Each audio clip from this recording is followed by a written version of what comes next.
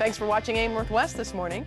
Well, are you tired of looking in the mirror at the fine lines and wrinkles, but still not sure Botox is the answer?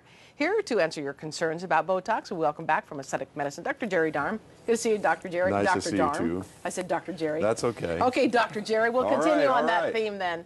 Are there people that are afraid of Botox, and if so, why?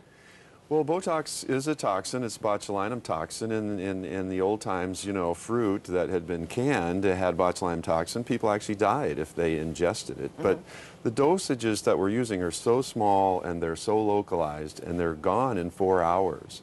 So seeing adverse reactions to Botox is extremely rare. Have you seen any? Maybe one allergic reaction out of 100,000 Wow. Injections, maybe. Okay, let's talk about what areas you think are best to inject where it Well, really makes a difference. the furrows, the 11s, the brows. right, between the brows, We're basically. taking a look at here, before and after. And here. yeah, then and that area can be treated very nicely. And that's the area that we also treat for migraines. In other words, you can actually, about 85% of the time, you can reduce migraines by injecting in that particular area. Now, Very I understand, too, interesting. that sometimes, even long after you've had the injection, you still, you forget to do that, as in you don't create that line anymore. We see that patients really have to do it Really about work. every 3 months. We see Okay. the rare patient who can focus every day, every minute on not frowning is Yeah. rare.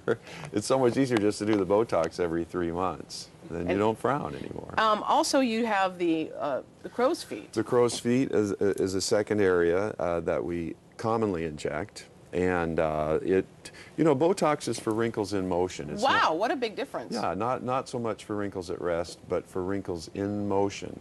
And of course, you know, that makes sense. The other area is the forehead. The common area is the forehead that's done. So those are probably the three most common areas. You can inject in the lower area of the face to help alleviate frowning. Right. You know. So you said the frown. injections usually last around 3 months. Is that correct? Right around 3 months, anywhere from 2 to 4 months. And do you see results immediately, or does it take a little bit? It usually takes a couple of days. I have one patient, as she walks out of the office, she gets her results. So Everyone's just a little bit different. Everybody's a little different. Let's talk about fillers and how they work. Fillers, in the last 10 years or so, the drug companies have come up with hyaluronic acid, which is exactly what is in your collagen. In other words, it's a bioidentical product that can be injected into the face. And the areas that are commonly done are here. We're taking a look at a picture right now. So here's a before. Right. And you can see what can be done. And also, this particular patient had injections into the so-called marionette lines, which go down from the corners, from the corners of the mouth down. And those can be injected. And how long does a filler last? Fillers last up to 2 years. The common ones last probably 6 months to a year, basically. And are there any side effects? Again, extremely rare. Maybe 1 in 30,000 patients will have a reaction or allergic response. And is this something you can both do the Botox and the fillers in a lunch break?